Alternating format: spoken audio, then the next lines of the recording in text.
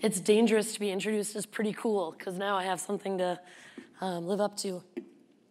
You can hear that I'm getting over a head cold, but we'll be fine. You won't get my head cold cough from in there. My name is Allison, as she said. I work for the Zero Abuse Project in Minnesota. I'm extra excited to be in Maine because I have a 4-year-old daughter who has a map of the United States puzzle and is obsessed with Maine because she calls it the whale's tail of America. That's just how and so I told her, I said, we're gonna go to Maine and you could come with me. And my mom's watching her and she's like, we're going to the whale's tail?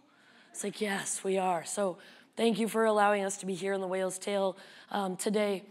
I'm from an agency that's called the Jacob Wetterling Resource Center, and some folks might not know who Jacob Wetterling is or that history, so I'm just gonna do a brief fill-in on that so that makes sense, and then I'm gonna talk about the internet. And I just wanna start by saying the internet itself is not a bad thing.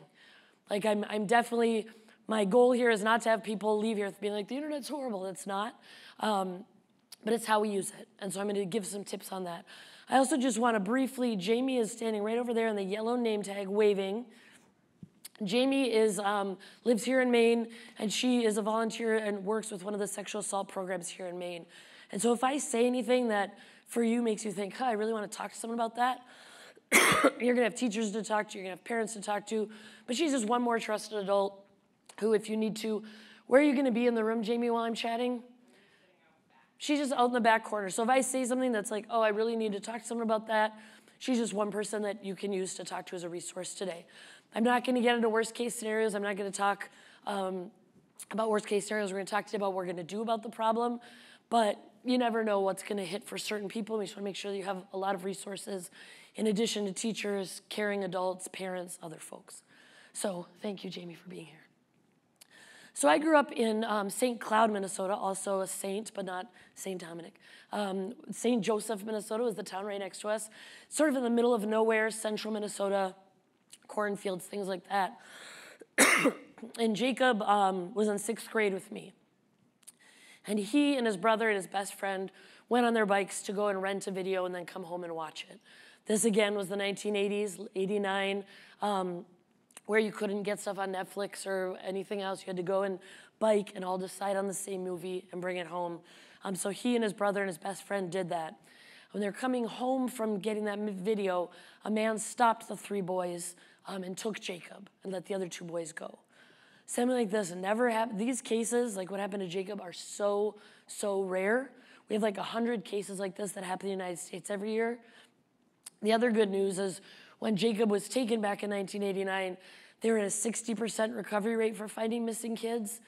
A few years ago, the National Center said they're at a 97%, 97.5% recovery rate in finding missing kids. So technology has really helped in solving cases of missing people, but we did not have access to that in 1989. In fact, our first big fundraiser when Jacob was taken was for an invention, a new invention called the fax machine. So he could fax his posters places. Like, that's where we were at technology-wise. So Jacob was the goalie for the hockey team for our school. Was the Minnesota Wild does a tribute for him. Wanted to grow up to be a football player, played football, wide receiver, and loved soccer. Very athletic kid. Also was involved in theater. That's where he and I met. We did theater camps together. He was one of 4 kids. He had an older sister himself, his younger brother, younger sister. Great family. His mom was in charge of our PTA, so like really involved. His dad was in charge of the NAACP, really involved in racial justice work in Minnesota. So he and his brother and his friend are biking. They're stopped by a man who takes Jacob, and for 27 years, we didn't know what happened. For 27 years, that was the last anyone saw Jacob. After 27 years, they've developed a lead, because sometimes time can be our friend. They were able to arrest the person. That person did lead us to, sadly, where he had buried Jacob. We were finally able to have a funeral. We had some answers. But his family, when this happened to him, they said, we want to make sure that crimes don't happen to kids. Just a basic goal. Like, we don't want crimes to happen to children. Kids should be able to play past their driveway. Kids should be able to have, like, go in and play sports and do your thing. And so his family started this nonprofit, which I work for today, the Jacob Wetterling Resource Center. It's one of the programs of the Zero Abuse Project. And the goal is to prevent child abuse. And more of my work happens online. We can't always choose what happens to us, sorry. We can't always choose what happens to us, we can choose what we do about it. And I couldn't choose that the boy who sat next to me in math was suddenly gone in this really random, very, very, very rare case. But I did decide, different people handle trauma differently. I was this kid in 6th grade who was in the public library and being like, can you show me your books about sex offenders? Librarian's like, who are you? Like, do you have a parent permission slip? Like, what's going on? And I was like, well, the more that I learn about this kind of stuff, the more I can prevent it from happening to anybody else. And so I started reading a lot about cases of kidnapping, very, very, very rare. But more of the cases that I'm reading about were things that are happening with kids and their families, online, stuff like that. So I graduated from a place called St. Olaf, again, another saint, different saint. And St. Olaf is a real place. Some people just think of the Golden Girls. That's probably past your generation, but some of the teachers are like, oh, yes. So St. Olaf has a program where you just can design your own major. So I majored in missing children for my undergrad, later got my master's at St. Cloud State, another saint. And I've been doing this work for a long time. So that's just sort of like who I am, why I care about this, what this is about. But again, technology is not a bad thing. We would not hand a 4th grader a blowtorch. Say, see how it goes, explore, see what happens, right? They're gonna hurt themselves. They're probably gonna hurt other people because you don't give a 4th grader a blowtorch. In the same way, when we use technology tools, we wanna make sure that oh, thank you, see? Magic is happening all around me. They're like, we won't have her bend down every time she says thank you. So we have amazing tools for technology. They help us in finding missing people. They help us in getting the word out about problems that are happening. But how are they being used? The question is, are they being used to help or are they being used to hurt? And it's usually the person behind the phone and behind the laptop making those choices. Catherine Ann said in the intro that she's hoping I'm going to talk about some of the apps that are concerning.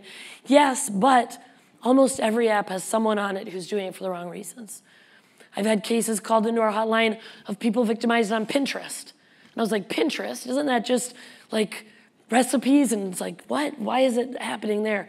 I've had calls of Words with Friends, where people are just playing like Words with Friends and someone's in the messaging trying to get them to do something that they shouldn't. So it's not necessarily, there are some apps that are more problematic, but it's more about the person behind the app and what choices they're making. So we're gonna talk about what warning signs to look for and what to do if we're seeing a warning sign between us or friend and how we cannot be a part of the problem. So my first question for you, and I will ask your thoughts, you're gonna kind of put on your criminal profiler hats, and I'll repeat what anybody says so that you can hear it. But the age that's usually most targeted in online crimes are 12 to 17-year-olds. There's a reason I spend a lot of my time with 12 to 17-year-olds. What is it that you think puts 12 to 17-year-olds at risk? Why do you think 12 to 17-year-olds are targeted online? What's one idea? Because their generation usually is like mostly on their phones. Their generation uses phones, so they have access. They have it in front of them and they use it. So that's one reason. Yeah, what else about 12 to 17? Go ahead. They're more on media. They're more engaged in the media? In some cases, yeah. I know there are a lot of adults who are engaged in the media as well. But yes, they're online. What else about 12 to 17 that puts them at risk? Go ahead. They're like, sometimes they don't know anything, like getting random texts and opening them, like opening the links, and then their phone can get either or computer, whatever you're on, you're giving the person access because you just open that, sending them information. Yeah, so sometimes it's something where you're not as aware of what technology can do and can't do in the sense of what you can delete, what you can't. And I'm fully aware. There are some of you that when it's daylight savings, you're the one doing the clocks at your house, right? Then when your parents are like, how do I make this work on my phone? That you have that. But internet savvy and necessarily making internet decisions can be two different things, right? So internet savvy, definitely in the sense of knowing how things work. What else? What else about 12 to 17 puts people at risk? Back there, go ahead. They could just be more vulnerable to like if they use people on the internet, like some people play like for little kids and they don't know what they're getting. Yeah, some people just might get in over their heads. It's like, I do youth ministry, and one of the kids in my junior high youth group, she was in 6th grade, and she said, yeah, my dad told me not to carve the pumpkin until he was home. She said he didn't want me messing with the pumpkin and carving until he was home. She's like, but I was bored and the pumpkin was there, and I was like, I'm gonna carve it. She's like, I carved it, I sliced a bit of my hand. She's like, so I had to cover up all the blood before he came home so he wouldn't know that. And it's like, oh, you know, so we sometimes see something that looks interesting, like, I can do this. We get in over our head, and then instead of being like, hey, I'm in over our head, we're covering it up because we don't want to look stupid, right? We don't look like, oh, I shouldn't have maybe done that. So it's that sense of in over their head and then maybe not asking for help we get in over our head. 1 or 2 more ideas from people who haven't had an idea yet of what it is from 12 to 17. Go ahead. Say that one more time. Sorry. Have you guys talked about brain development here? You just know that? That's amazing. Yeah, well done. Brains aren't done yet. The part of your brain doing the most work between 12 to 17 is the part of the brain learning how to argue. Did you know that? The neurons developing in your brain from 12 to 17 are the part of your brain learning how to form arguments. So if all of a sudden your teachers are like, why do I have 30 attorneys in my class, right? It's because the part of your brain that's like, well, what about this? And what about that? And have you thought about this? You know, if you're at a friend's house and your parents like, hey, can you come home at 8? You get home at 9, and they're like, oh, I used to be home at 8. You're like, you asked me to be home at 8 when I was at Jordan's house. Last week when I was at Nate's house, he let me stay out till 10. So Nate showed up at Jordan's house, so I cut the difference, came home at 9. Your parents are like, what's going on, right? Like you're using part of your brain to argue, and you're using it all the time. And so sometimes we argue against our gut instinct that helps keep us safe. So that's a big part. The last part of the brain to be done is the part of the brain that says, is this a good idea? That develops in your early 20s. So there's these like immediate needs, the part of your brain that's like, is this a good? So I'm gonna tell you one embarrassing story of myself, hopefully the only embarrassing story of myself you hear today. When I was in 9th grade, I kept a written journal. And I would hide it. And I grew up with all brothers in my family. And I was convinced that one of my brothers was like gonna come in and read my journal. They never did, but I was ready. So I like would hide it in different spots in my room with all of my 9th grade stuff. And so I got to the point where I totally lost my journal, couldn't find it. So I was leaving to go to college, and I cleared out the whole room to be like, okay, let's figure out what I'm taking for college. And I found my 9th grade journal. It's like, oh, 9th grade Allison. So I'm flipping through it, and one of the entries, my pen was really dark. Don't know if you've had one of those days. The language was definitely not internet appropriate. I was like, what happened? Like, what's going on? I'm reading this. I'm not going to use her real name. But apparently a girl named Heather, not her real name, had said a horrible thing to me in the cafeteria that day. And I was like, my life is forever changed. I'll not be able to eat in the cafeteria again. I should probably go to a different school. My mom happens to be from Australia, just backstory. So I was like, I'm going to move to Australia. But my relatives, like, this is done forever, da, da, da. And I'm reading it 4 years later, and I'm leaving to go to college, and I have 2 problems. First problem, I don't remember this day at all. It's like, your life is forever changed. I'm reading it, I'm like, don't remember. Second problem, I don't know who Heather is. I'm reading it like, Heather is the worst person ever born. And I'm like, who's Heather? I have no idea. And if I would have had the internet in that years, which it was not yet invented, that's like my own, I walked uphill both ways in the snow story. If the internet would have been invented then, I could have gone online and been like, Heather's the worst. I'm creating the I Hate Heather fan page. Like, come like, we'll put how much we hate Heather. And then we've created this like footprint of immediate anger, of being in the moment. And the part of my brain that says, is this gonna be a big deal in 4 years? Doesn't even know who Heather is in 4 years. So brain development is a big part of it. One more thought from someone who hasn't had one yet? Before I move on, you have a lot of good ones. Just wanna make sure okay, and if you think of one, did you have one more? Go for it. Stuff like older kids are usually like on TikTok. Yeah. And it like has a lot of cyberbullying. It can like get people really depressed, and sometimes it can like get you fished. Yeah. So there's the issue of you brought up a few issues. There's the issue of cyberbullying. There's the issue of catfishing. There's the issue of just creating content. Have any of you ever heard the rule on the internet to not read the comments? Like if you read the comments, you lose all hope in humanity, right? Like that, just that idea of most people use the internet well. Most of you use the internet well. But the few people who aren't cause huge ripple effects that affects a lot of people's lives. And so and some of you might have followed this, there was someone who worked at Facebook who leaked some research that wasn't supposed to go to the public, but it was leaked just based on Instagram. I'm not hating on Instagram versus other apps. This was just where this person worked when they leaked this document. And the research basically said that teens found that they felt unattractive after using Instagram, 40%. And include all genders. It was sometimes people think it's just girls, but all genders had some impact about how they feel about themselves from using this app. So we're like, okay, that's one issue. And then this was from an older study, just talking about the more time with screens, the less we feel good about ourselves. So this is not even getting into like crimes. This is just like balance. I was working with 11th and 12th graders, and I asked them where they put their phone when they sleep.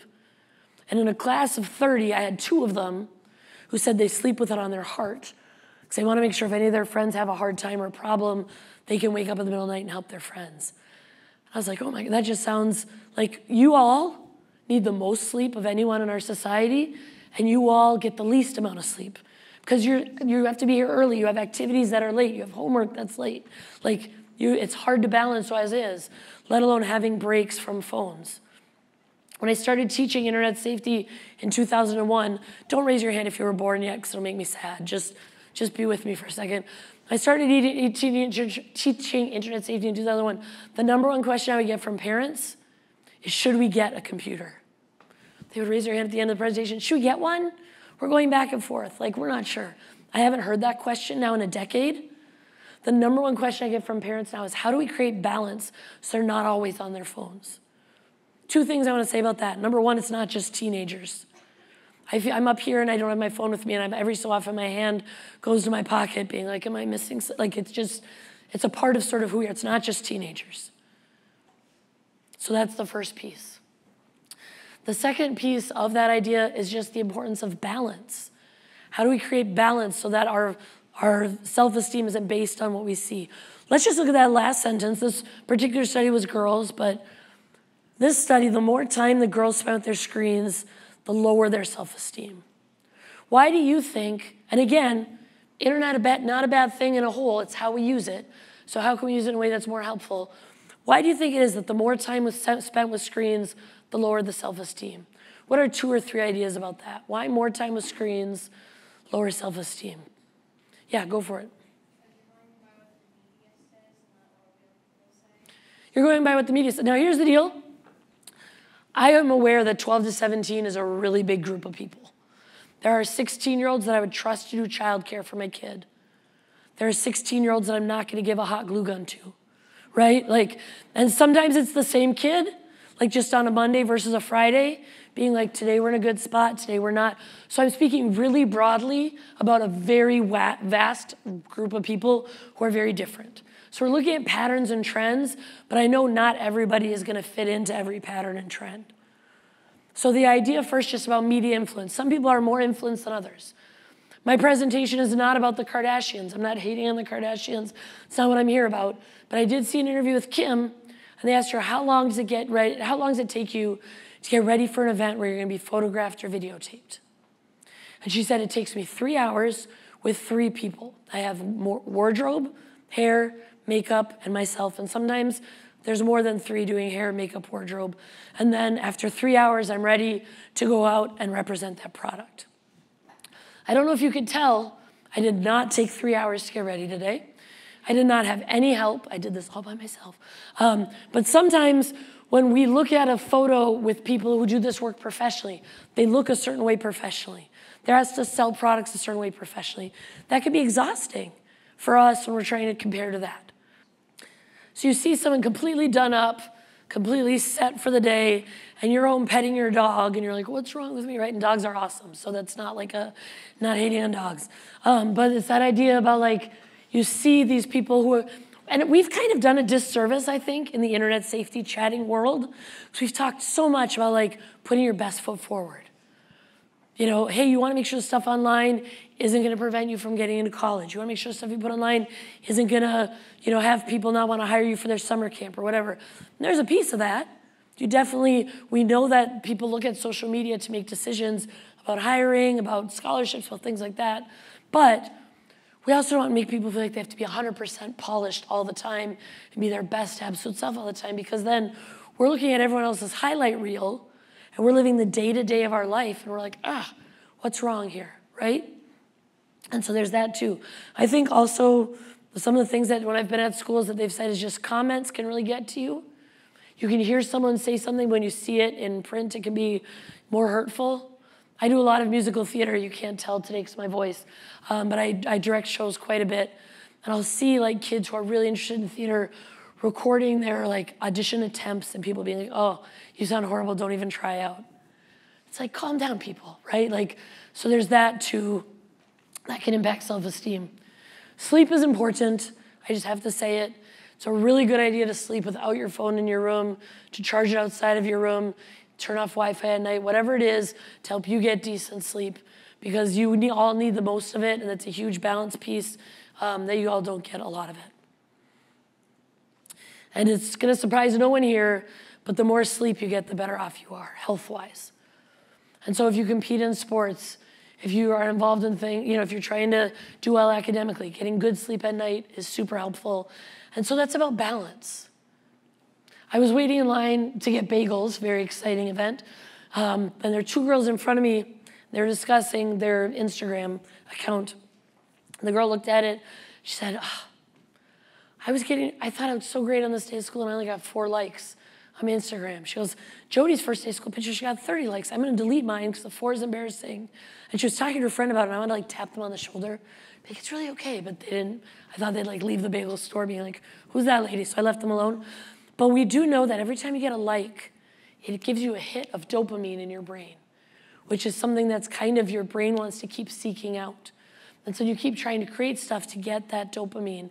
And then it can be exhausting to always try to create content. Having breaks where you have your phone down for doing, whether it's, athletic activities, going on a run, talking to friends, intentionally putting your phone down to sleep can be a huge reset for your brain and your brain chemistry. 54% of teens say, yeah, I think I spend too much time on my cell phone. Raise your hand if you think teenagers in general, not at the school, teenagers in general spend too much time on their cell phones. Raise hands if you think that that's the case. So about 56%. Okay, next question. Raise your hand if you think adults spend too much time on their cell phones. Pretty much about even. And it's interesting. There's not always one right answer, but it's interesting to look at trends.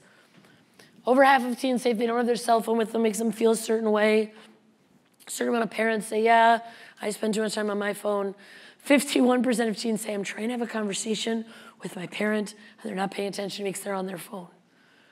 I would ask you to raise your hand if that's ever happened, but I think it would be more than 51%. Oh, okay. Have you ever tried to have a conversation with your parent, and they're distracted by their phone? And I'm the parent who does that too. So, yeah, so it's just about the first piece with internet safety is taking time away. Because if all we do is think about this and how that represents us, it's exhausting. And so to create balance is the first idea. Someone brought up the brain science. Thank you for that. Brain's not done till you're about your 20s. And the interesting thing is when teenagers are overwhelmed, they go to the emotional part of their brain. I'm like, why are you crying when I asked you to take out the garbage? It's like, because you always ask me to take out the... It's like we jump to the emotional part of our brain when we're overwhelmed. And so that idea about when we're on technology, the big piece is when we are emotionally overwhelmed, step away from your device. People make the most mistakes online when they're emotionally upset and they go to their device. Number one thing is when you are upset, angry, mad at someone, step away from your phone, step away from your device. Because whatever you send in that moment, you can't take back when you've calmed down. You can write it down, you can talk to a friend, but step away from your device when you're worked up. Because we see young people making horrible mistakes when they're worked up that they have to pay the penalty on for a long time. I had 2 high schoolers who were dating, and one had sent the other one pictures that were concerning, that she probably shouldn't have sent the person. That's another conversation for later down the presentation. They broke up in the middle of the night, and he took those pictures that she had sent him and sent them to all of her relatives. Grandparents, aunts, uncles, parents, he knew some of the numbers.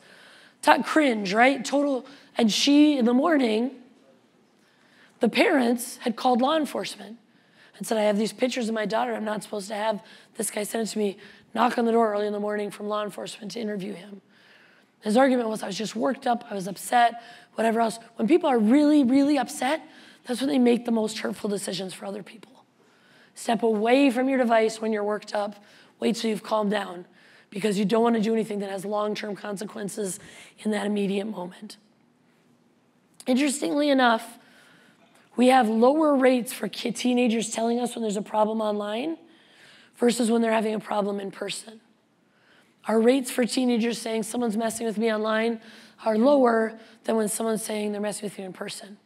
I can tell you the two main reasons that high schoolers tell me why the disclosing rates are so low. I'm wondering if any of you can guess what it is. So when I asked 9th through 12th graders, why do you think disclosure rates are low? What do you think their answers are? I'll tell you the two. We'll see if anyone can guess it. Why do you think disclosure rates are low when it comes to online crimes?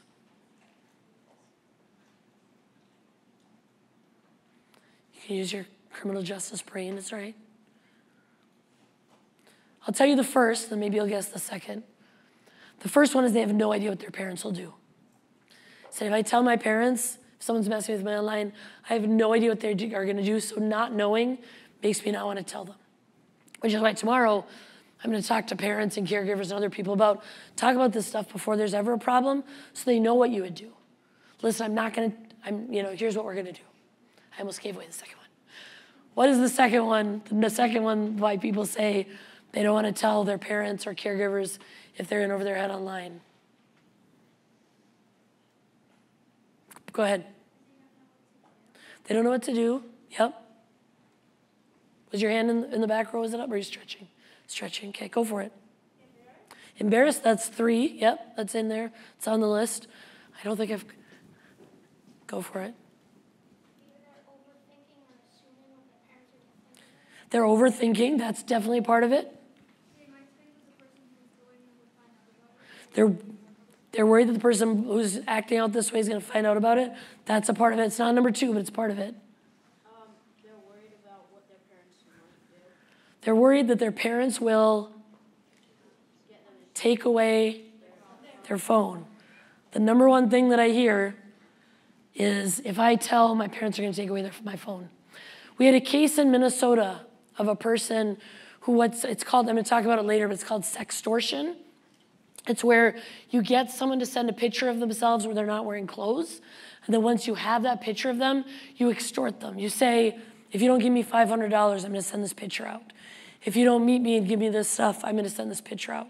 The number one group that's being sextorted in the cases that we see, in the cases nationally, are young male athletes.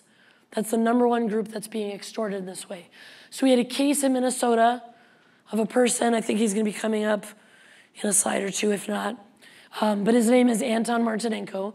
Don't want to make him famous. I'm just saying his name in case you're like, I want to see more about this. But he was exploiting high school male athletes. He would find out what teams they'd play for. He'd reach out pretending to be a female. He would convince them to send a sexual picture of themselves. In some cases, he was pretending that he owned a modeling agency. So that's a part of how he'd get them to send these pictures. They were able to find 178 different boys who he had done this to, because he saved all the pictures on his desktop by folders of what schools they went to. So he found 178 different boys. He's currently serving 38 years in prison, so that's the good news. But so few of these victims came forward. I was watching a documentary about it, and one of the boys was being interviewed, who is now a college student, and he said, hey, I still haven't told my mom and dad. So Mom, Dad, if you're watching this documentary now, sorry I haven't told you this is why I was having a really hard time when I was a junior in high school. And I was watching and I was like, oh gosh, like his parents are gonna be flipping the channels late at night and they're gonna see their son and have no idea that this happened to them. I hope that somebody helps before that happens. But it's that idea of some of those young men felt like they didn't want to tell because they're worried of what this guy would do. Some didn't want to lose access to their phones. And some, it's just like, how do I start this conversation? It's embarrassing.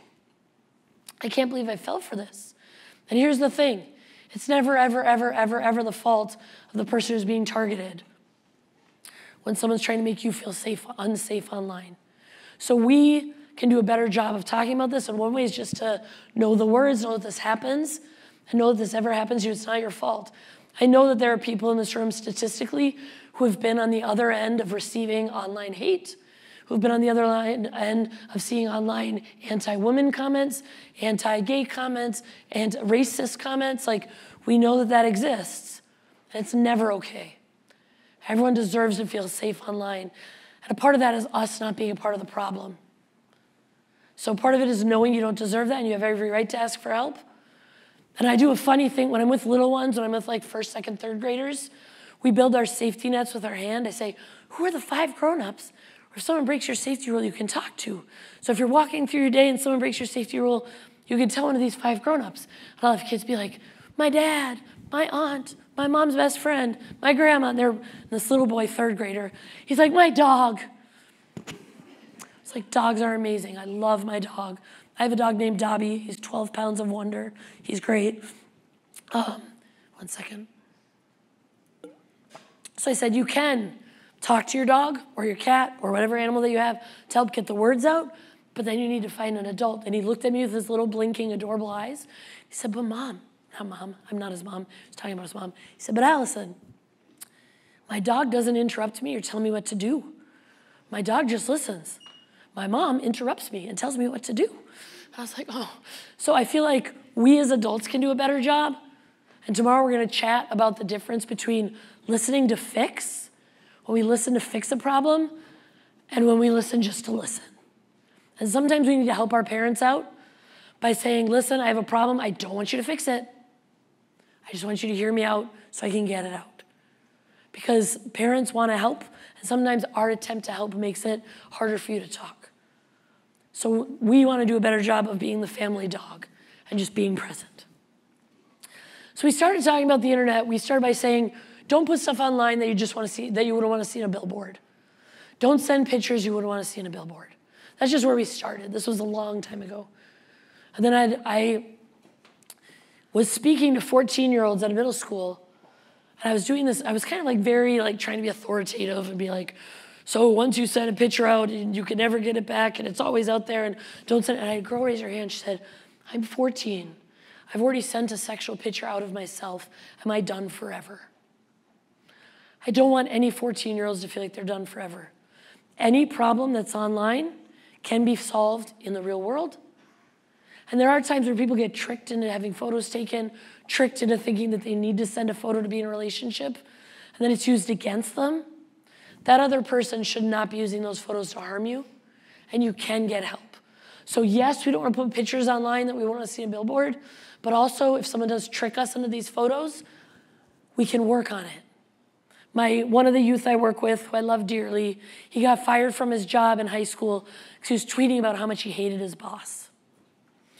And there are people who he worked with who were like, hey boss, see what he's tweeting about you. I don't know how exactly it happened. Maybe they had someone from corporate, scrolling Twitter accounts, whatever, but he lost his job. And he said, Allison, I wasn't even tweeting at work about how much I hate my boss. I was tweeting at home. I was like, well, here's the deal. When you put something online, it creates this online footprint that can open up doors to you or close doors to you. We want to create an online footprint that opens up doors to you. And once we live through awkward consequences, the one thing about brains is they don't want to live through awkward consequences again. And so sometimes we have to live through the awkward so that next time we say, I'm not going to text my boss.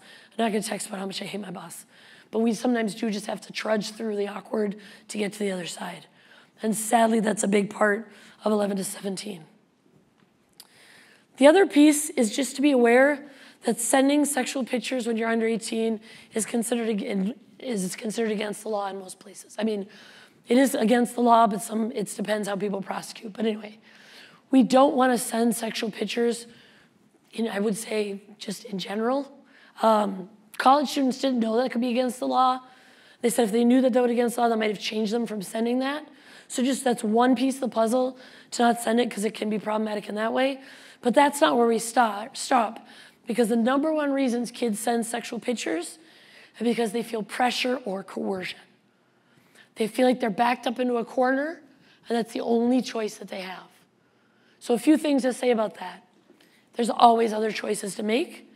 If someone is making you feel that way, it's not okay. Sometimes caring in a relationship slowly switches to controlling. And we don't often see that slow switch, but other people see it. If I'm waiting in line to get ice cream, and there's a couple in front of me, and one of them says, hey, I'm gonna go to the bathroom. Can you order for me? You know what I usually like for ice cream. And the other person says, great. That to me, as a I have no idea about these two people, that just looks like an act of caring, right? If I'm standing in line and one person looks at the other person and is like, just so you know, I don't think you should get ice cream today. I think that outfit is already too tight, and if you get ice cream, it's gonna be really tight, and I don't wanna be seen with you if you look that way, so I'm the only one getting ice cream today. As a third party who does not know this couple, that has switched from caring to controlling real quick. And that other person doesn't usually notice that shift. But if you've been friends with somebody who's been in a controlling relationship, you have seen it. You've seen that shift. Healthy friends, healthy relationships want to be one of many people who know who you are and know about you and care about you. Unhealthy people want to separate you from the people that you love. No one cares about you but me. You can't be friends with those people if we're dating. We're the only ones who are going to be in this chat, whatever it is.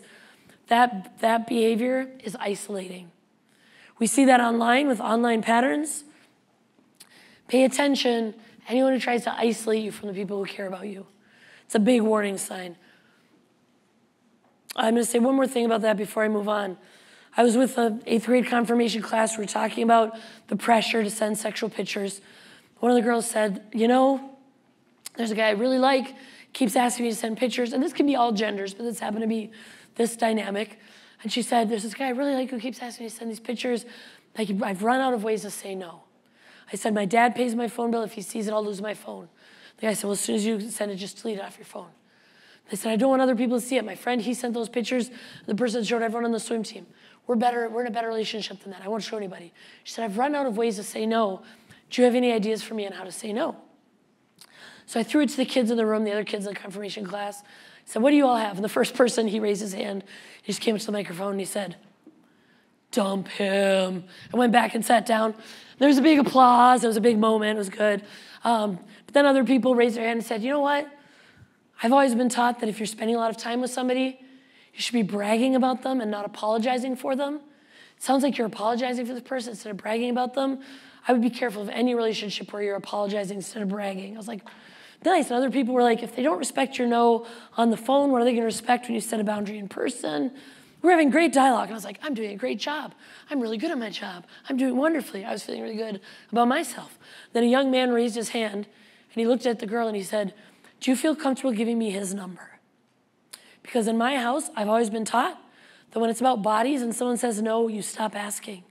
You don't need a because. He said, and so instead of us telling her how to handle it, why don't I just call him and tell him to stop asking? I was like, I'll go home. You can finish teaching the class. Like, that's good, you know. We spend so much time telling people how to say no and how to set boundaries and how to stick with those boundaries. We also have to tell the people to stop asking.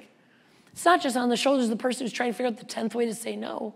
When someone says no and it's about their body, they don't need a because. That's just where a conversation ends.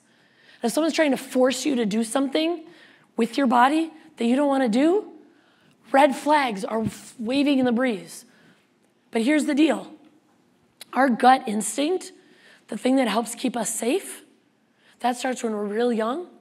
The part of our brain that's learning how to argue is doing the most work when you're a teenager. And we biologically argue against our gut. So like, if my 4-year-old this morning grabbed an apple from the hotel we're staying at and bit into it, was like, oh, this is gross. Mom, can you throw this away? That's probably how that would go. With a 14-year-old, the way that might go is this. Oh, this is gross. Everyone come look at it. Right? Because it's that gut instinct that we argue against. If a gazelle, better example. If a gazelle is lapping water by its stream and it sees a rustle in the trees and something coming towards it, what's a gazelle gonna do? Run, absolutely. If it wants to stay alive, run. A 4-year-old in the same situation. Rustle in the trees, something coming towards it. Who's taking care of me? What's going on? Grandma, whatever, right? What we often see with 14-year-olds, and I don't mean this as a put down, the part of your brain it's learning how to argue, starts arguing against your gut. So we often see is, you know what? That tree is shaking and something's going to try. I'm going to go walk up to the tree. I'm going to go stick my head inside the tree. I'm going to figure out what's in the tree. And then when I figure it out, then I'll figure out what to do about it. It's like you watch a horror movie and there's the teenager who's like, is that a noise in the garage? I'm going to go see what it is. And you're like, don't go see what it is, right? But that gut instinct of like a 4-year-old seeing an image on the computer that they're like, I don't think I'm supposed to see this. Dad, come here. The 14-year-old's like, I don't think I'm supposed to see this. Friends, come here, right? It's just different as we're arguing against our gut. And here's the thing. If your gut and your brain are arguing, you have two strategies. Find someone whose brain is done and ask them for help, or step away until your brain and gut can catch up. So one of the 8th graders I work with, he said, Allison, I have a great brain gut story for you. I was like, oh, this can be good. He said, I was on an online game, and he said, I was gaming, and someone started approaching me in the chat saying they've developed a brand new beta video game that they want to send me the thumb drive of to test. And he said, and I was like, he said, my brain was arguing, being like, free game. My gut was like, this guy wants my address to send me a free video game. That seems too good to be true. Because guts, two messages with the gut. Either this feels dangerous or this seems too good to be true. And we see people like sending out the picture of like, if you send this out, you win a trip to Disney World. It's like, listen to your gut, probably too good to be true. So anyway, he said, it felt too good to be true to get a free video game. Plus, he was also asking me to do something I'm not supposed to do, give my address away. He said, so my brain and my gut were arguing, so I went and made a sandwich. Like crime prevention, right? Like he went and made a sandwich. So he's like, so while I'm making a sandwich, I'm thinking about it. He said, and I came back after eating the sandwich, and I said, I would love a free game. Please tell me where you work and the address of where you work, and I will reach out to corporate and figure out how I can get the free game legitimately. And the guy would not do that. He would not say where he worked, would not say any of the information. And so this young man said, so then I made a report because I figured if I almost got tricked, he might trick somebody else. He's like, because of that, the brain and gut, I'm like, if crime prevention is making sandwiches, I'm in this for the long run. This is good. So yes, be aware your brain. And the two questions are not so much focused on do I know them or not? For online safety, because we almost always know the person making us feel uncomfortable. It's usually someone we know. Sometimes it's not, but often it is. Two questions. What are they asking me to do? How do they make me feel? Are they asking me to do something I know I'm not supposed to do? It doesn't matter if you've been dating them or if they're your friend or whatever. If they're asking you to do something you know you're not supposed to do and they're making you feel a certain way, zone in on that. It's not do I know them or not. How do they make me feel? What are they asking me to do are your two biggest questions. So every social networking profile has different pros and cons. The ones that we have the most trouble with are ones that allow for back and forth messaging. Because offenders, most adults don't hurt kids. Most adults respect kids online. Offenders who are trying to make kids feel unsafe on the internet want to isolate. And in order to isolate, they need to talk to you one-on-one. So be wary of anyone. An adult wanting to talk to you at 3 p.m. on a chat app, big warning sign, right? You don't always know they're an adult, and that's part of the hard stuff, so we'll talk about that. We just want to avoid like basic personal information about yourself. Be aware that it's the emotional information about yourself that puts you more at risk. It's not so much putting up a picture of yourself in your soccer uniform, putting up a picture of yourself with your football jersey. That doesn't tend to put kids at risk. I've had one case ever where it was personal information that was the problem. Where the girl was saying, I work at Subway, I make sandwiches every day from 3 to 5 and I'm bored, come visit me. And someone came to visit her with bad intentions. That's the only one where I've had like personal information. Although you do want to be careful about personal information. I was talking to 3rd graders.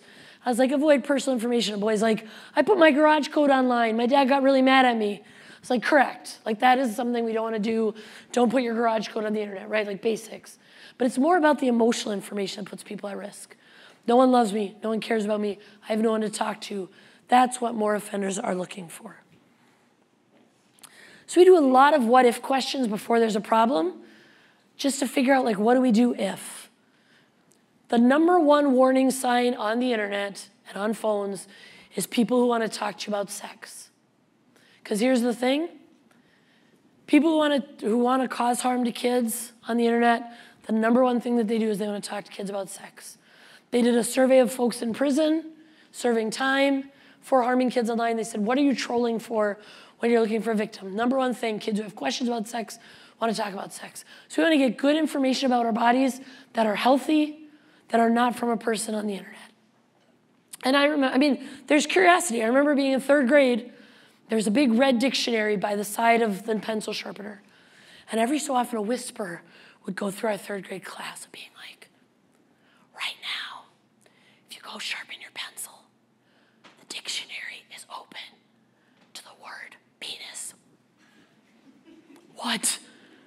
And you would go and like sharpen your pencil.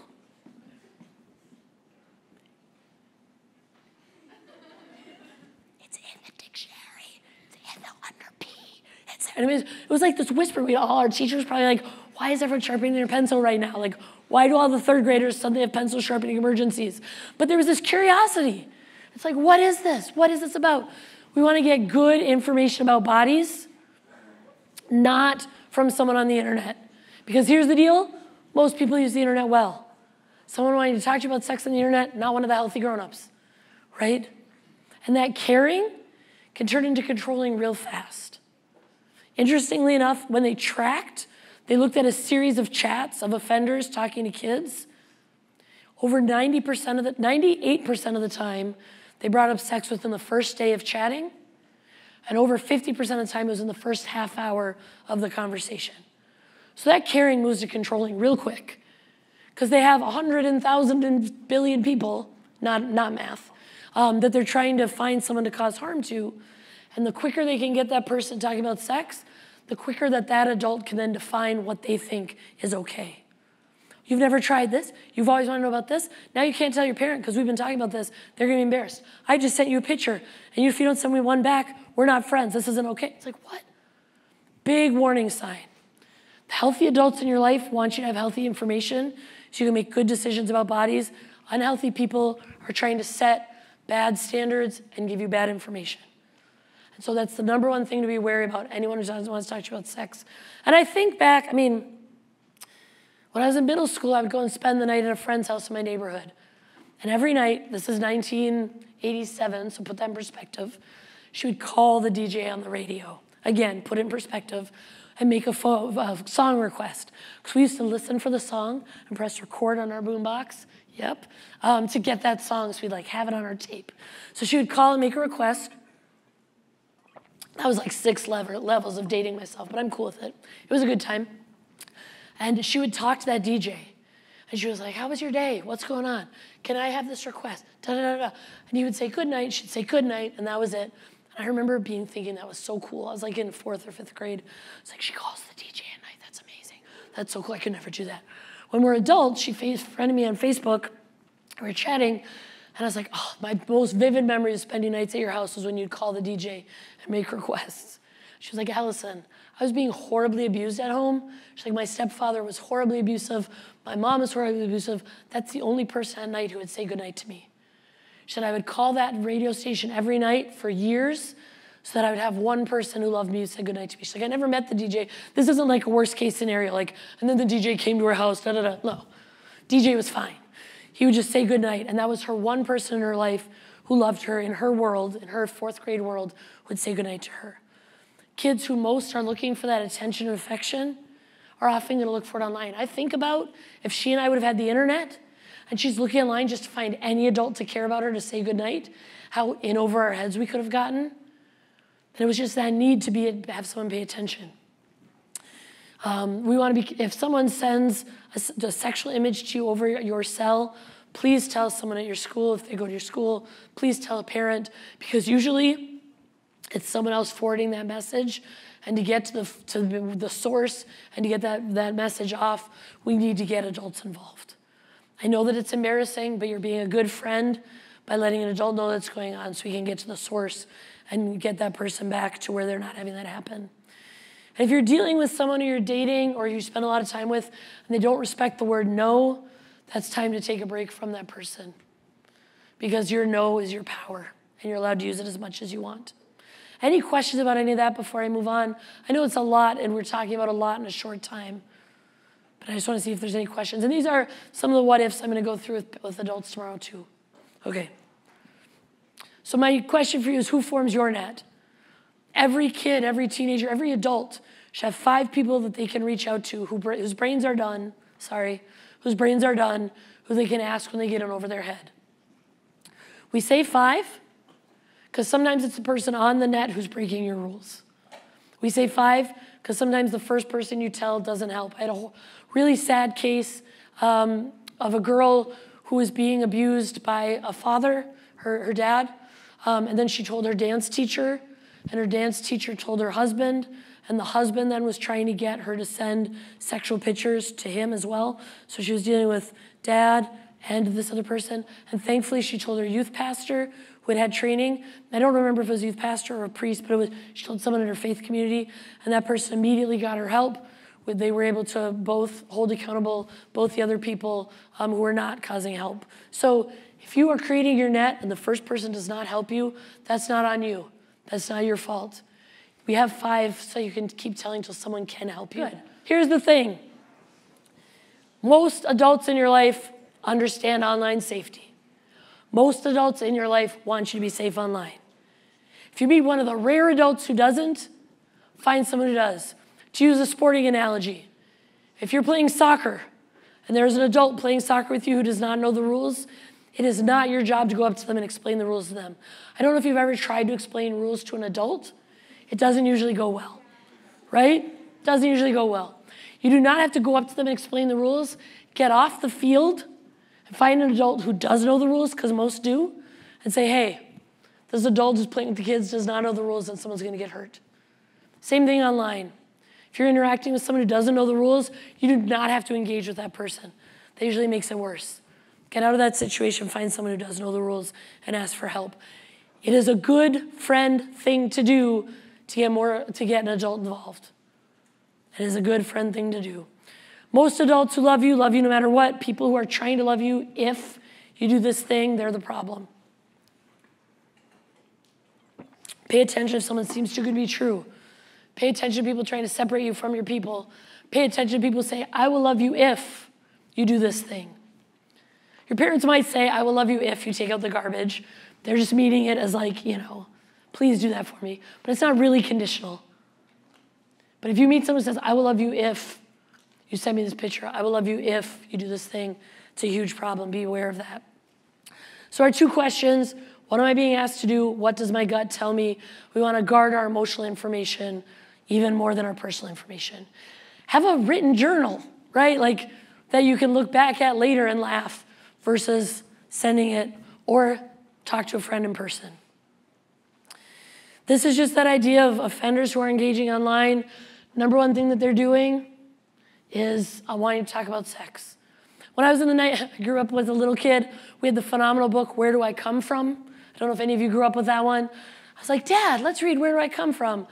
That was fine, unless my cousins were spending the night. I was like, Dad, let's read Where Do I Come From? He's like, no.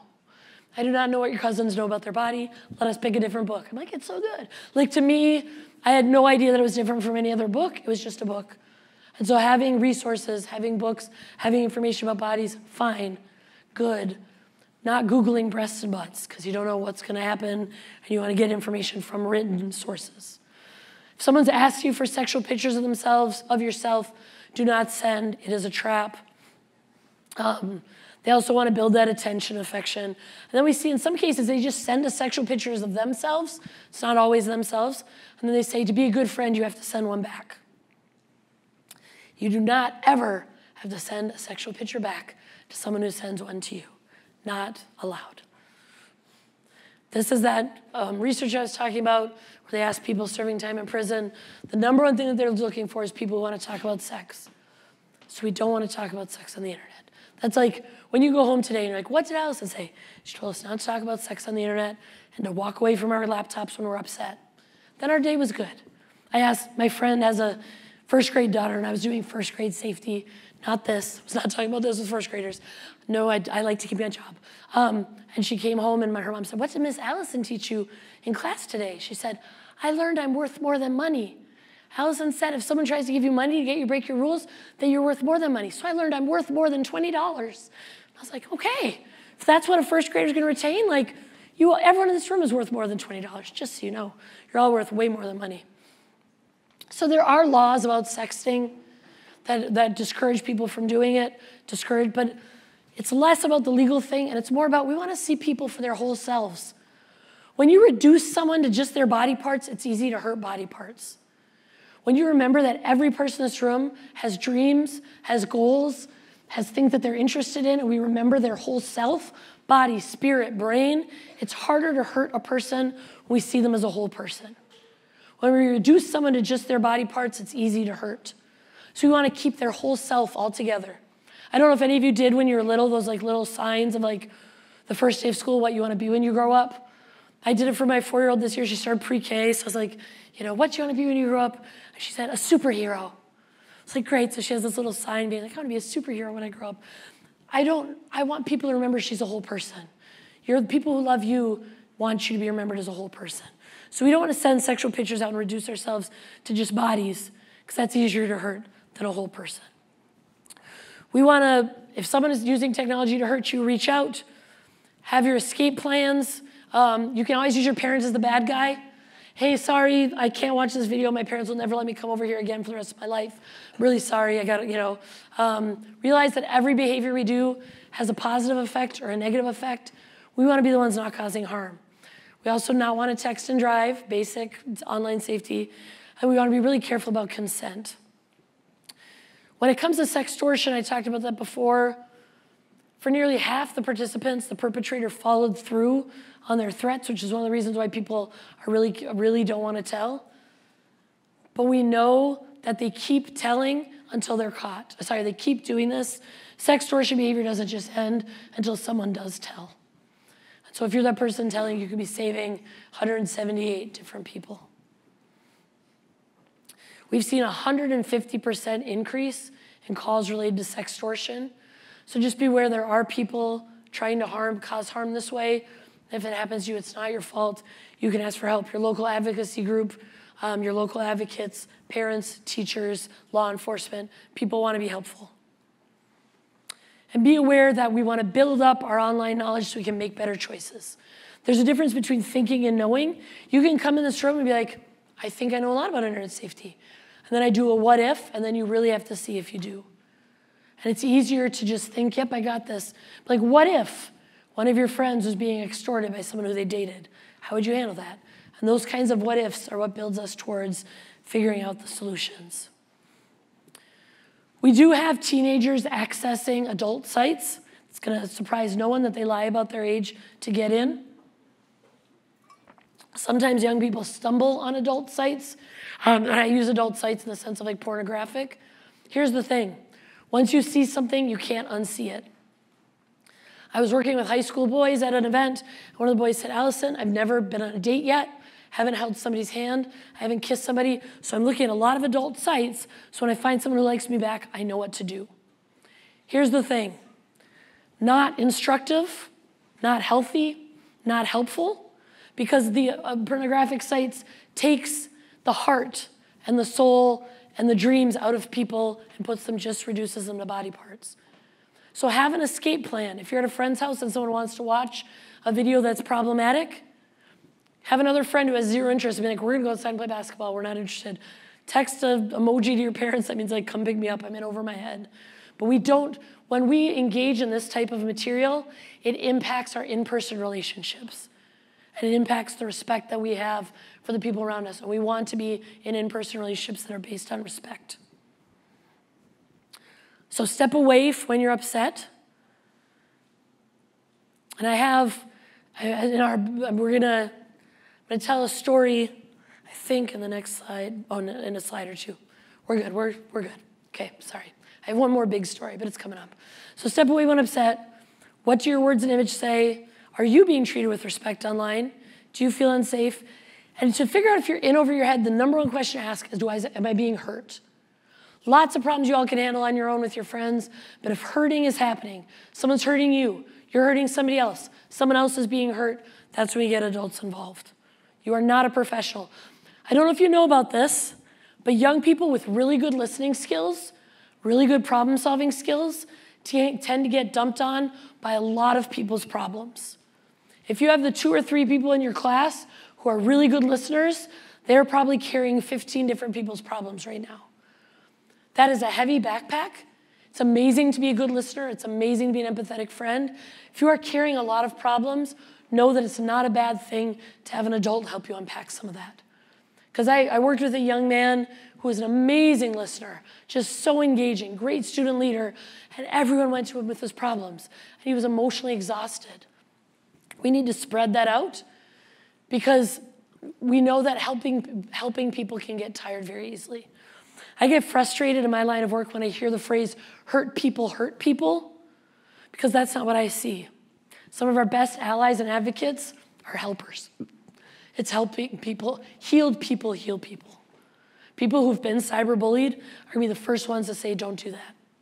People who have been extorted are gonna say, don't do that. Healed people heal people, and you all can do an amazing job of that.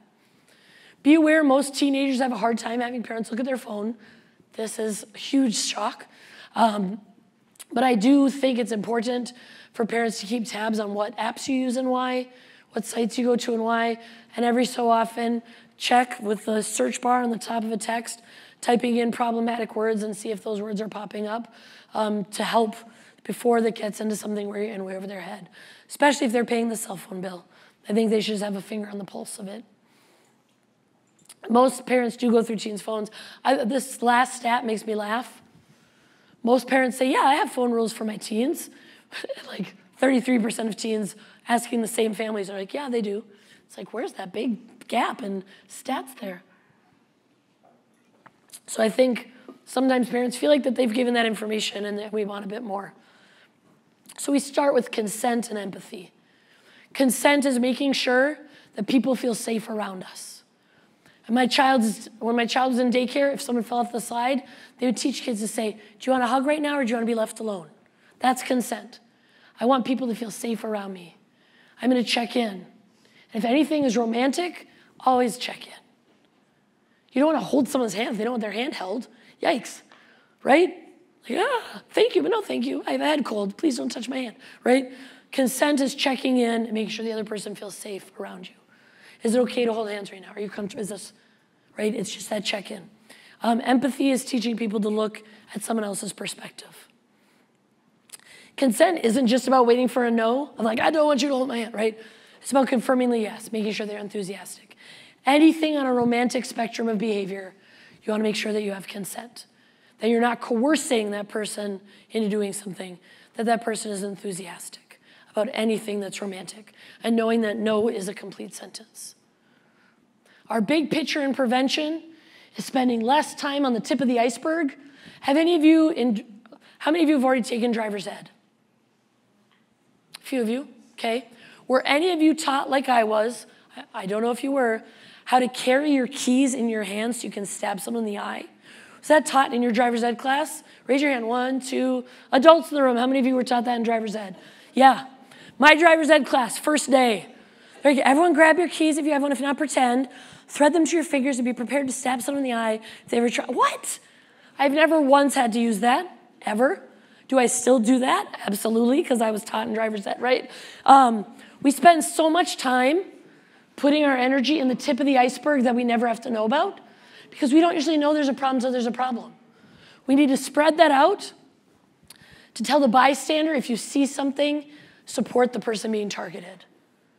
And we also want to find the people causing harm and say, please don't. It's not just about saying no. It's also about saying, don't sexually harm people. Don't ask people for sexual images. Don't be the problem, right? So it's all and. This is just a girl who was saying that she, in 7th grade, one of my guy friends that I'd liked since elementary school had been asking me to send him topless pictures. I refused. He said, oh, that's a shame. I was just trying to like you. So then stupidly I sent them. Here's the thing. If someone's pressuring you to do something online, you don't need the word because after your body. It's easy for me to say, like standing up here and reading the slides. It's harder when you're in the moment. But if you have a plan beforehand, it's much easier to hold the no. And if you have a plan beforehand, you're much less likely to be the one asking for the pictures. So going from bystander to upstander means the more people watching something bad happens, the less likely someone helps. So if someone comes through the door right now, unlikely, steals my water bottle, and leaves, there's usually just gonna be a big pause where we all look at each other. Did that just happen? Is that a part of our thing? What was that with the water bottle? The more people watching, less likely someone helps. If someone steals a water bottle and you're the only one in here, you're like, excuse me, that's Allison's water bottle. It's covered in germs. Bring it back, right? One of the tricky things with the internet is there's a lot of people, so you don't always know when to help. Err on the side of supporting the person who's being harmed. You don't have to go after the person causing the harm. That fans the flames, that makes it worse. Support the person being targeted. Send them a text. Listen, I know that this is being said. No one else believes that. If you want to hang out with my friends tomorrow, lunch list blows over, come on over, right? Like, support the person being targeted. Because cyberbullying, which is real and is common, you don't always know who it is. And so having people reaching out and supporting you can be huge. It can go on for almost anywhere. It goes on for a long time. It's hard. And if you've lived it, you know it's hard. But having real people not that people on the internet aren't real, but having people face-to-face to talk to can make a huge difference. Reach out if you get in over your head. Lin-Manuel Miranda says it better than I could because he's amazing. But he talks about the fact that we only have this short time on the earth. And what are we going to do with that time? When people look at your yearbook, they're not going to maybe remember your name, but they're going to remember how you made them feel. 20 years from now, I can look at my yearbook and I can be like, these are the people who I remember how they made me feel. So we want to be the ones causing the help and not the harm. And when we do speak up, it creates that positive ripple. I talked about Jacob's case and how when one person harmed Jacob, it created this huge negative ripple. And how we as his friends try to create a positive ripple in his honor every day. So I'm going to go back one, and then I'm going to talk about that. So as I wrap up, I'm going just a few minutes. You're going to have a break in a minute, but I started a few minutes late, so we're good. I have a 4-year-old, as I mentioned. She was turning 3 when COVID was like at its peak, no one was vaccinated yet. That wasn't happening yet. They weren't available. And she wanted a big party, and I'm like, I'm sorry. We're not going to have a big party this year when you turn 3. She said, okay, well then can I get a donkey for my birthday?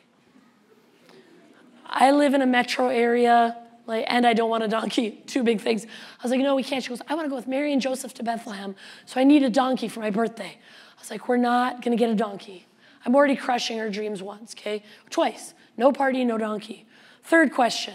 Well, then could I please have a hot air balloon ride for my birthday? I just think that'd be so cool to be up on a hot air balloon. No.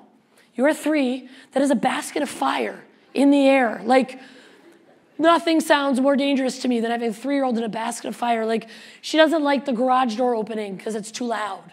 Like, a loud fireball, like, no. So, no, right? So she said, well, can I at least have a really cool cake? I was like, yes, I'll get you any cake you want. She said, her favorite movie is Lion King. She said, I would like a cake of Mufasa, please, from The Lion King. But I want it to be where he's dead because everyone will be too sad to eat the cake. I can have it all to myself. Now, raise your hand. Oh. Poor Mufasa. Raise your hand if you've seen this before today. 54 million people have viewed my brother's tweet with this picture on it. So my younger brother is a comedian. He lives in Los Angeles. At her party, for clarity, my older brother was at her party, her godfather was at her party, and her godfather's wife and me. 4 adults. No one was harmed by this cake. We were all emotionally prepared by the cake. No children saw the cake. 4 adults were at the party. She shared the cake with the 4 adults. It was not a big deal. So my younger brother, who is in Los Angeles, I took the picture and sent it to him because he couldn't be at the party, and she was been telling him all week about her dead Mufasa cake and how excited she was. And he asked my permission. He got my consent. Consent is important. We ask before we post. He said, can I post this out? She had been in his wedding a little bit before this, and she was telling everyone at the wedding about her plans for the birthday. It's like, my friends were at the wedding, would love to see it. I think it's funny. Can I tweet this out? I said, yeah, sure, no problem. First time I realized it's a problem. Her party was like at 6 p.m. At 9 p.m., I get a text from her godmother, one of my best friends in the world, who's an animal trainer at Disney World. And she says, my goddaughter, your daughter, is on our Disney World employee Facebook page. I was like, what? Yeah, her cake is on our Disney World employee Facebook page. I was like, okay, this is going to be a thing. And I was not near my phone. I was driving using the hands-free option, talking. So I get to my parents' house where we were going to have some birthday stuff, and it had blown up. And people were reaching out to my brother, asking for the viable rights of it. We were getting calls from all these national news people, whatever else. So that was fine, weird. but fine. But the amount of people, so 54 million people have viewed the tweet. My brother gets, Twitter tells him that's just the tweet, let alone when it's like on Upworthy or wherever else it goes.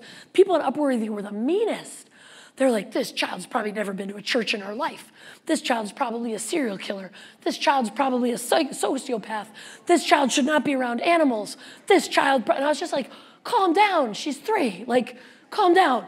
I probably got 60 messages, DMs from people I don't know telling me what a horrible job I'm doing as a parent, what a horrible child I have. So 54 million people see it, I get 60 DMs. My brother's like, put that in perspective. 54 million people see it, you get 60 DMs. But every DM is not nice. All the DMs are horrible and mean and telling me, I'm just like, block and bless, block and bless, block and bless, bless you, move on, block and bless. But it's hard when you're talking about your 3-year-old and you're wanting to keep your 3-year-old safe. And I'm like, I teach this stuff all the time. And yet I'm living it where all these people see one picture of my child and come to all these horrible conclusions about what she's like. And it was very sweet, though, seeing people like defend my honor. Like, she taught me confirmation class in 9th grade. She's great. Leave her alone. I'm like, thanks, Matt. How have you been the last 20 years? Like, it's very sweet. But, and then the people are like, the mom is just doing this for attention. I'm like, of what? My non-existent YouTube? My non-existent SoundCloud? Like, it was so weird. But anyway, every time I think it's done, it pops back up. It was a month ago, the lead story on Reddit again. I was like, stop. So be aware, anytime you send out a picture, even if you ask consent, it still goes places. We did ask people if they wanted to donate to Zero Abuse Project so other kids could live out their quirky dreams to do that. So that was the only money that came in. Everyone's like, when you go viral, you make money. We made no money. A few donations came into Zero Abuse Project. But just be aware that you might see a picture of someone and come to really horrible conclusions about them when they're amazing, or their parents, or their families, and they're really cool people, and not to jump to conclusions. So be aware that with consent, make sure that the person can give you a yes. Know your resources. Be aware that you don't have to handle this stuff on your own. You're allowed to ask for help from adults in your life. So I'm gonna thank you for your attention for that time. You're amazing. Pause, don't do anything major. We're gonna have the head of school come up and explain how break is gonna work. Okay, thank you all.